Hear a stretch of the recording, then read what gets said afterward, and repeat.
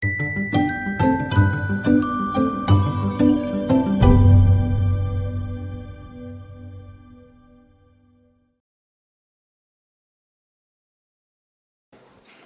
this presentation, I think, will be, I hope, will be useful to PhD students because, as you know, this is one of the main tasks of PhD students to produce. And the way to show that you are producing, that's one of the most important way is to publish a paper. So hopefully that this presentation can be useful for you.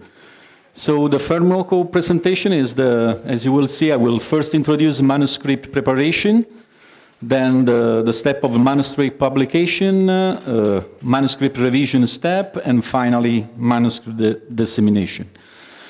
So for the manuscript preparation, so possibly that is the first year PhD students are not aware about this, but second year or third year that maybe already published papers, they know the way an original research paper is organized. So this is the outline of an original research paper. You can find in the typical guidelines of index journals. So index journals are the journals where are impact factors, and so they are indexed. And so you can see that you have the title page, the abstract, the keywords, the introduction, material and methods, results and discussion, conclusion, acknowledgements, and references. So for some papers, journals, you also have some variation. For instance, some can have different paragraphs for results and discussion. Some journals do not have, for instance, environmental science and technology does not have any conclusion paragraph, so normal to merge conclusion in a result and discussion. So the title of page, you should take into account that normally the title should be as short as possible. Normally the use of acronyms is not recommended, so should be avoided in the manuscripts. Should be arranged according to the journal type. I mean, if you are working on an environmental application of a photocatalytic process and you are submitting the paper to a more environmental-oriented paper, you should organize the title in a way that better fit the environmental paper aims. If you would like to submit the same paper to a photocatalytic-oriented or material science-oriented paper, the title should be also focused differently because the aim of the paper are different. So maybe in the first case, you should more stress the environmental issue in the title and in the manuscript. In the applied, in the science or material science journal, you should more focus the title on the photocatalytic issue. Then you should try to emphasize in a few words, if possible, the novelty of the manuscript in the title you submit. For instance, maybe it could be better to be less generic possible in the title. I don't know, if you investigated one specific contaminants of emerging concern, it could be useful in particular if this contaminant has been just poorly investigated to put the name of the contaminant in the title. Or if you investigated a new advanced oxidation process or a new catalyst, maybe it's better to emphasize in the title, okay? And then in the title page, for sure you have also to introduce the authors and their affiliation, and this is most important, so the order of the authors. So normally, in the most cases, the PhD students is also the students that perform the most important part of the work and also write the papers. So normally the PhD students is the first author, and normally the supervisor of the PhD students is the last author and is obviously the corresponding author. Then about the abstract should summarize in a few lines the main part of your work, so should briefly introduce the introduction to the environmental problem, for instance, the novelty of your work, the experimental procedures and methods, the main results, possibly supported by figures, by numbers, and the main conclusion, okay? And you should, for sure, check the guidelines of the journal because they have different guidelines, for instance, about the maximum words of the abstract. About the keywords, you should select a limited number of keywords that you will provide even when you will submit the paper to the journal. And even in this case, you should check the journal guidelines, because maybe somebody asks you for 5 keywords or other more than 5. And you should choose words that clearly focus the topic and not statements, not phrase. You should possibly avoid duplication of words that you already given in the title. This will give you more chance to be found through a database. When people look for papers, if you put different words from the title to the keywords, the tool system looks for words, the keywords in the title and in the abstract. So this will give more chance to your paper to be selected. Possibly you should avoid duplication of words, as I told you, and to avoid too generic keywords that are, I don't know, if we put wastewater treatment, it can be quite generic. If it is photocatalytic treatment is more specific, is a heterogeneous catalysis is more specific and so on. Then normally when you submit your paper, this also include highlights and graphical abstract. Highlights consist of a short collection of bullet points. Even in this case, the guideline of journals explain you what is the maximum number of words or characters for each highlight. And the graphical abstract should summarize the contents of your manuscript in a concise way. And then even in this case, you can have some guidelines from the journal, the specific journal. So this is a paper that you can see. And in this case, you can see the title. So you can see the part with the authors and affiliation. You have the keywords, the abstract, the highlights, and graphical abstracts. Then we have the introduction of the paper. In this case, you are expected to have an overview and the relevance of the environmental issue. If it is the scopus, the main scopus of the journal is the environmental aspect, according to the international literature. So you should introduce the state of art with regard to the approaches, processes, technologies used to address the target issue problem. So I will show you some example. You should explain the possible drawbacks and limitation of the available processes and technologies. This will help you to better introduce the novelty of your work. So if you clearly explain the state of art and the limitation and drawbacks of the state of art, this will be useful to better introduce the novelty of your work. Description, for sure, of the objectives of your work, briefly, and even a short description of the methodologies or approach of your work. So this is an introduction section, for instance. So in this part, this paper was on advanced treatment of urban wastewater by UV radiation, and we investigated the effect on antibiotics and antibiotic-resistant E. coli. So in this part, we have an overview in the first part of the problem of antibiotics and antibiotic resistance into the environment. In the second part, we introduce the state of art of wastewater treatment and the limitation of the consolidated processes and technologies. In this part, we introduce the novelty. What was the novelty of the manuscript in terms of the effect of UV radiation on antibiotic-resistant bacteria and genes? And in this last part, we explain the objective of our work and the approach we use to finalize the work.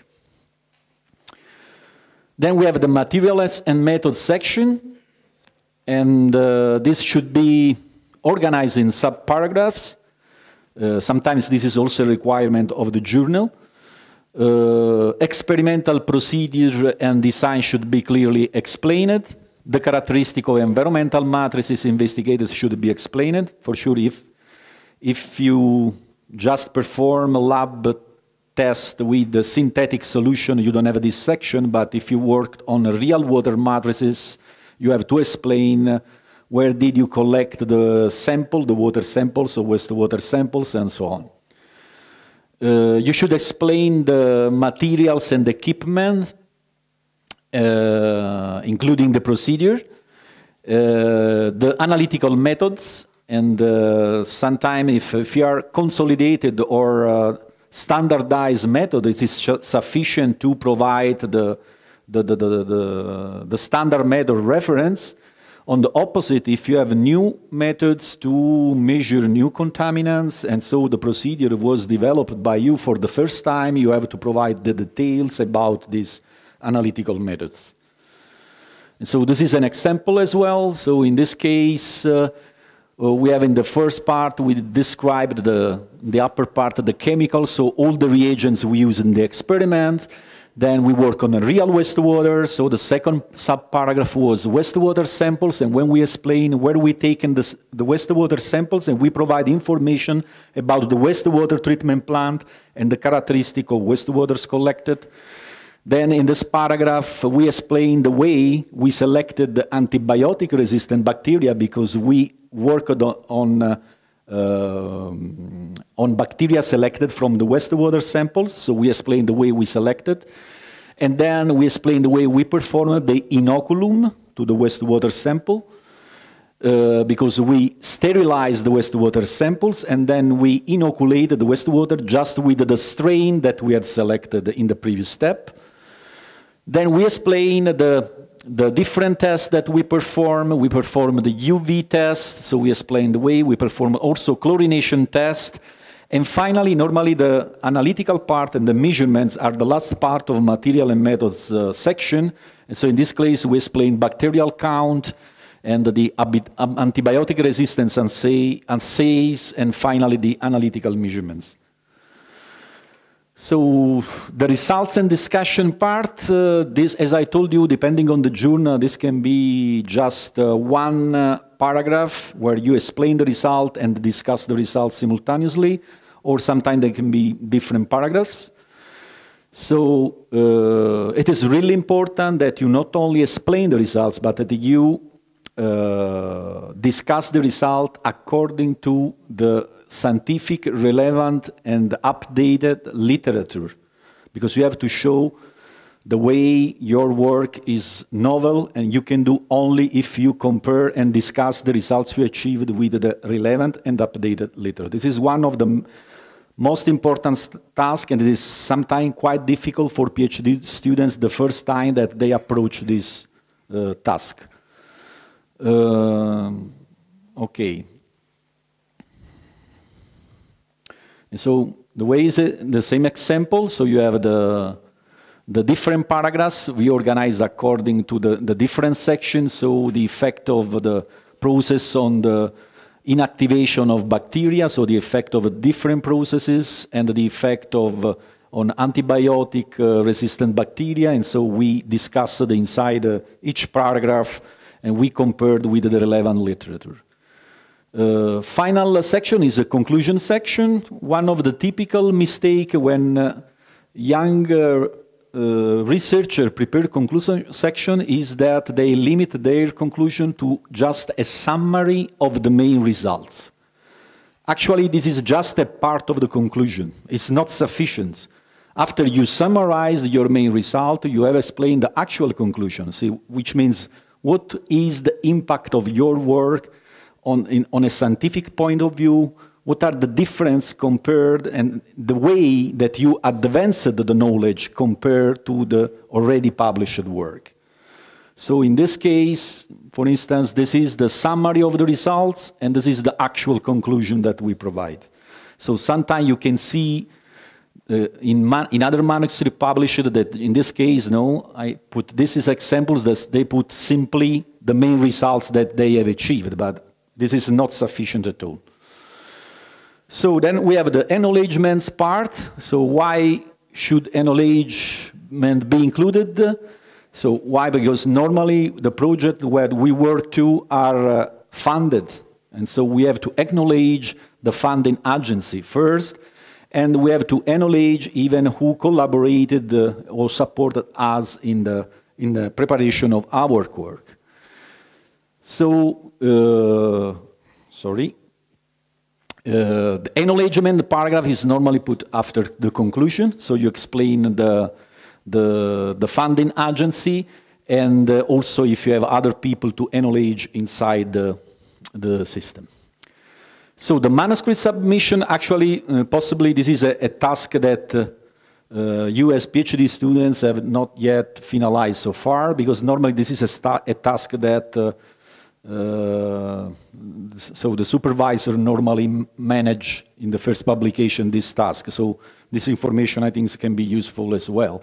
So the first point is to choose the right journal, and how to choose the journal. So for sure, we have to check, we have to match the scope and aims of the journal with our work. Then we have also to take into account the relevance of the journal, so the impact factor of the journal, the editor and the editorial board, the expected times for review, acceptance, online publication, and final publication. This is relevant.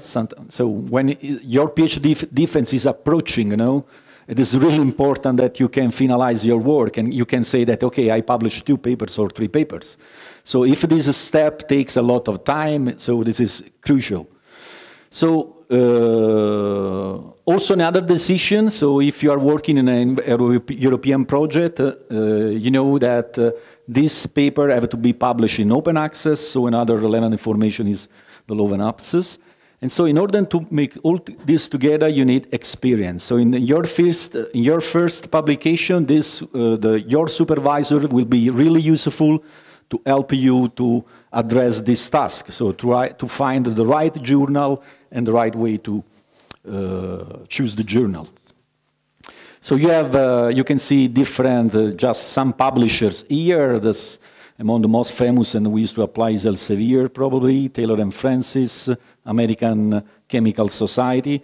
And recently you have also different full open access publishers.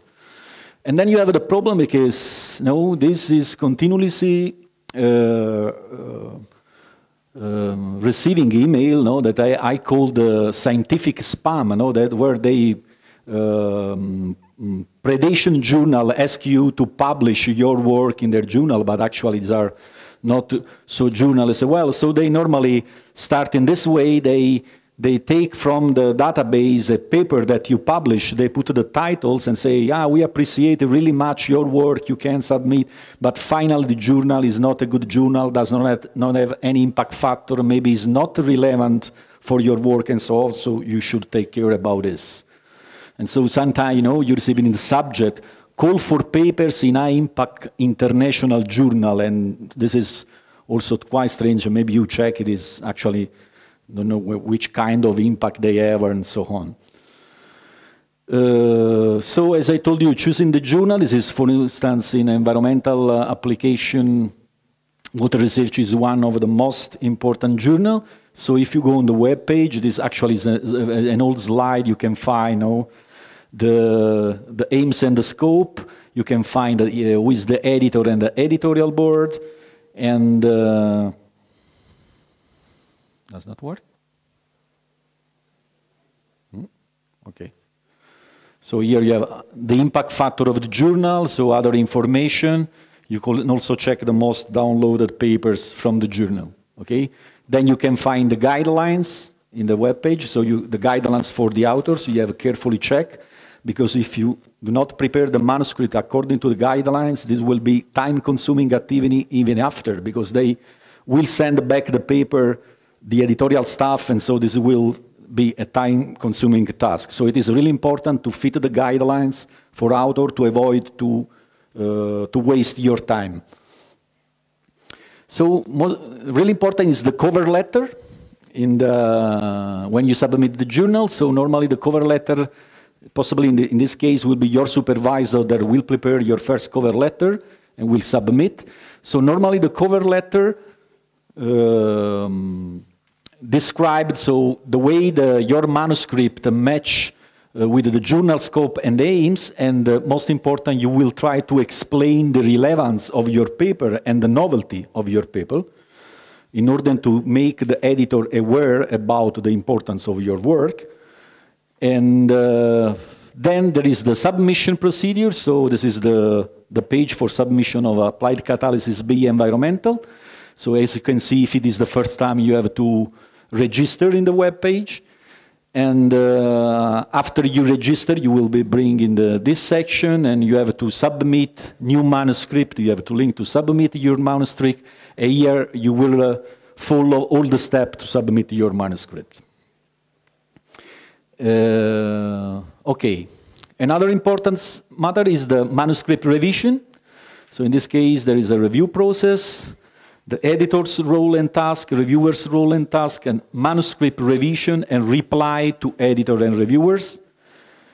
And so when the journal receives the paper, the editorial staff check normally if you match the scope of the journal and the guidelines. If so, they will send it to the editor.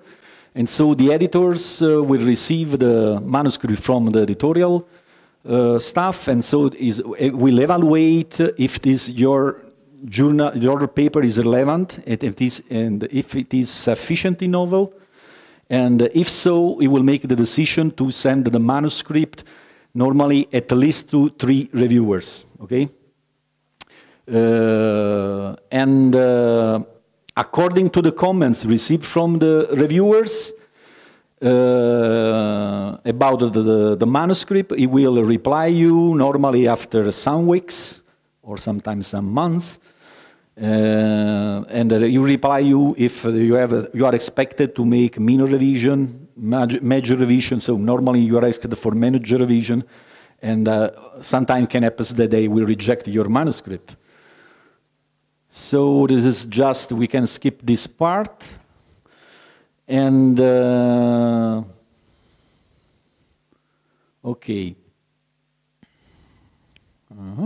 So eventually, so this is about the role of the reviewers. It is really important to review the papers, because actually if you do not review paper, nobody publish. So this is really important that we take this task seriously. And so it is really important, this catchphrase that I used to, this when you write a paper, think like a reviewer, and if you are acting as a reviewer, like you were an author, because you know, you have to ask yourself if the way you are organizing your paper, actually how this will be evaluated by a reviewer. So you should think this in your mind, and in the same time, the reviewer should think that actually behind that work, there is a lot of work behind the paper, and so just to have respect for the paper. So there is a really important step for the evaluation report, because you can have, the reviewer can ask for form revision and for relevant revision. So in this case, form revision are easy to apply. Relevant revision, maybe we can have even some problem to evaluate such a revision. And so it is, if you have relevant revision, so this normally refer to methodological approach, novelty, experimental design, paragraphs, framework and contents, and so on, results discussion.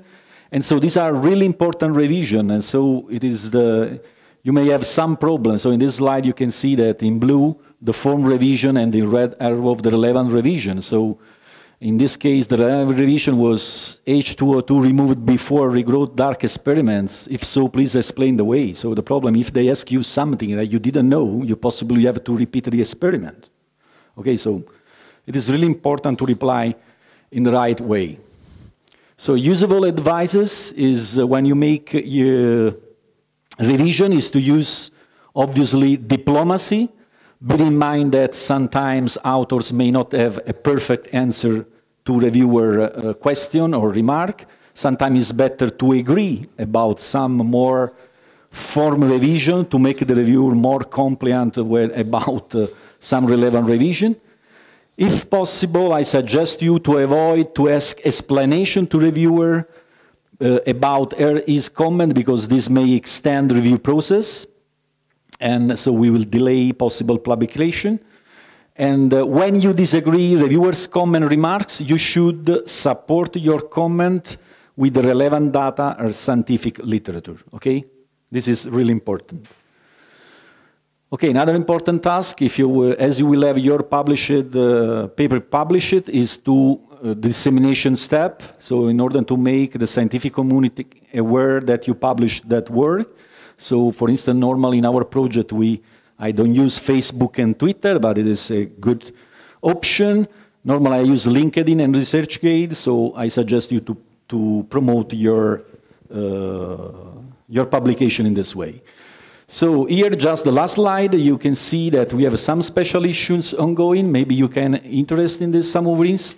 Two are relevant for advanced treatment of urban wastewater and contaminants of emerging concern. So the first one is on to be published in Chemiosphere, Elsevier. The deadline is approaching. This is the last deadline because we already extended, so it is the end of this month. Another paper, so the other on the urban wastewater treatment will be published in Water, an MDPI open access journal. So the deadline is November 30. And then we have this one on the Catalyst journal, MDPI as well.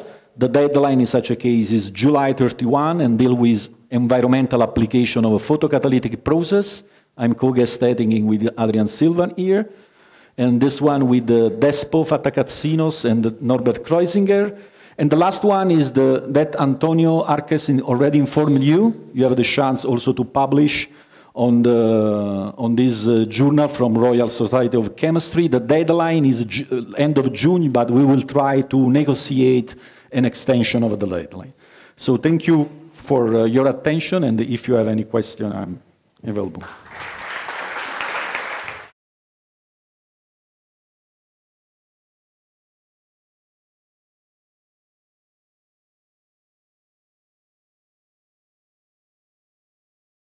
Thank you.